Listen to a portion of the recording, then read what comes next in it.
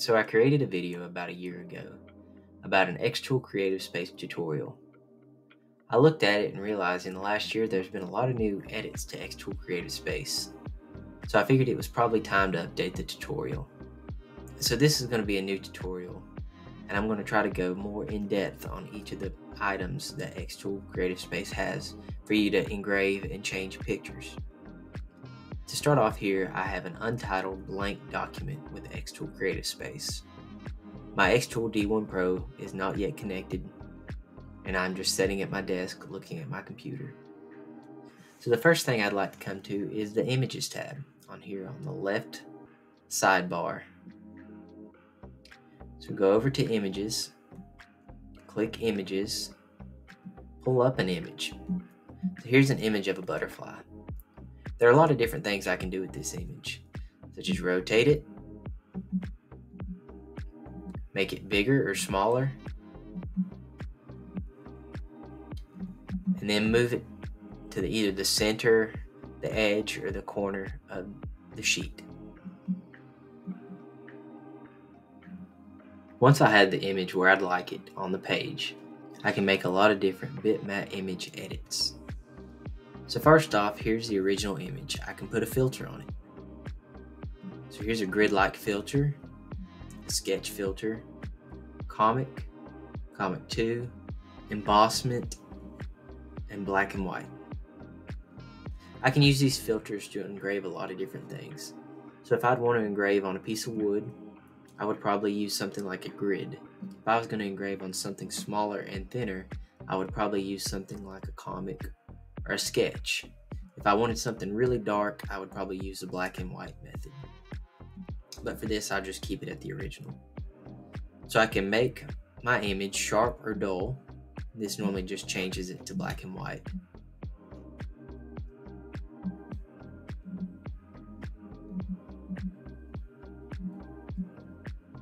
Then I can increase or decrease the grayscale of the image.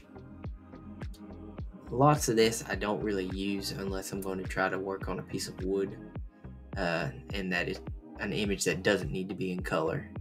So if you don't really understand why these tools are there, try it on an image that doesn't have color and you can see a lot of differences. Okay, now if you come down here to the big green button where it says Edit Image, this is a really cool image editing feature that a lot of other engraving sites don't let you use. So first off, here at the top you see 3 different buttons. The first one is a magic wand. So if you have an image that has a background on it and you want to remove the background, just click the area you want to remove. So notice in this image there's a white square background that I don't want. So I just click on the background and it removes it. So now your image has a transparent background. Next, here's an eraser tool. I can use this to erase any part of the image that I don't want. This is really nice if there's crop marks or watermarks, or just to remove something or somebody out of a picture. Lastly is how you crop the image. I can hit the crop tool, crop it how I would like, hit the check, and hit save. And there it's cropped. So I've changed the image up a little bit so I can show how to trace an image. So I have this image of the Lego logo. So if I hit trace image, I can change the fuzziness, I can denoise the image, and I can smoothen the image. Honestly, I haven't used these tools very much to say a whole lot about them, but I'm going to link an article from Xtool Creative Space knowledge base in the caption. That way, if you have any questions or if you want to use the knowledge base article, you can go look at it and figure out more about the tracing image feature. But once I click save, it's traced the inside of the image, so I have now an outline of the inside of the image. This would be great if I wanted to engrave an image and then cut around the inside to make a layered image effect. Next, I'll go to the insert function. So over on the left side, there's an insert button. After you scroll over it with your mouse, you're given 3 options. a line, a rectangle, and a circle. Click one of these options and it gives you a little tool where you can draw the shape that you picked. So here I can draw a rectangle, make it as long or as big as I would like it. Let's say I don't want a rectangle, and then I can come over here and draw a line and then edit it how I would like. Pretty simple. Next is the Shapes tool. There's been a lot of new shapes and images added within the last year. When I first started with the Xtool Creative Space, it was just basic shapes. Now there's images of plants and animals and patterns. There's a lot of different things that you can use where you don't have to go online to find images. And these images are free to engrave at your discretion. So let's say I want to find an image of an elephant. I click on the elephant and then I can enlarge the image. Then come over here to the right where it says score, engrave, or cut, and it gives me different outlines of the image. I can also come over and find another image if I don't want an image of an elephant, such as this image of a ghost. And I can take it and score it, engrave it, or cut it. And I'll explain that a little more in a future video. Next is the text. Just come over to text and write what you want. Then you can change the size of the text, the typeface, or what I would like to call the font of the text, the style, which just changes the font from regular to italic, bold, and bold italics. The spacing of the text, so the line between the text, the leading of the text, and the alignment of the text. The operation of welding adds text together. So let's say I have a lot of text. I can center it, and then this little button right here allows me to rotate the text. This is great if I'm making an image where I want text around the top of the image or around the bottom of the image. So I could lay this here, bring a shape, put a line here, copy that, bring it the other way,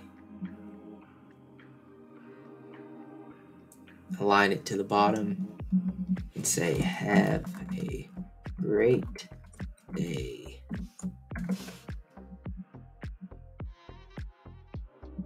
And there you have an engravable image.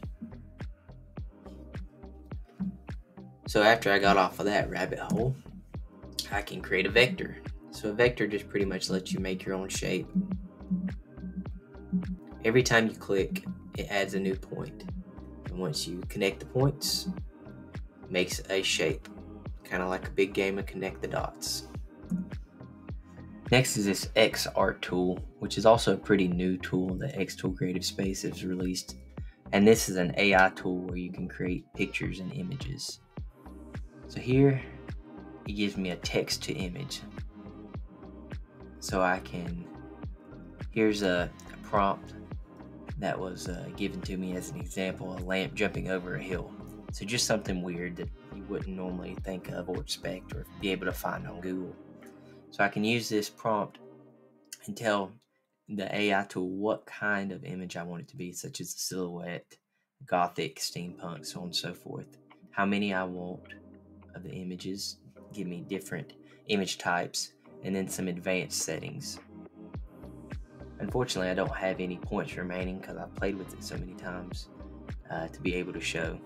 Then hit generate and it'll bring up an image here on the right. Image to image, you drag and drop an image from your download folder, enter a prompt, tell how many images you want, and then there's also some advanced settings. This allows you to edit images. This is a lot easier than having to go to Google and find a different image if you want just one little tweak on your images. So this is a really neat tool, and to gain points, you can come here to the Xtool points rules and guide. then go back to the editor. Lastly is this code. You can insert a QR code or a barcode. QR code, you can put a website. Click save, and once you scan the QR code, it should take you to the website. A lot of local engravers focus on small businesses by creating a block of wood with a QR code of the store's website, Google review page, Facebook, and then the stores buy it from the engraver, and then it increases their sales and website traffic. Next is a barcode. You can use this and put text on it and have customers scan it. So that was just a quick tutorial of this left sidebar of Xtool Creative Space.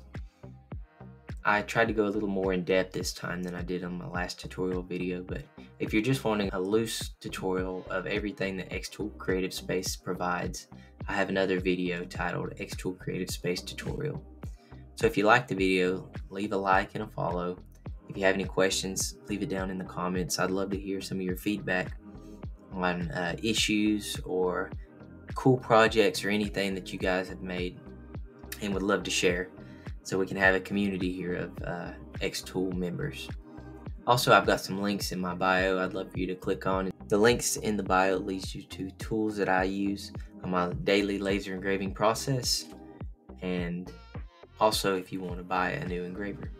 So thanks for watching. I have a bunch of other videos. If you have any questions or anything, just reach out, and have a great one.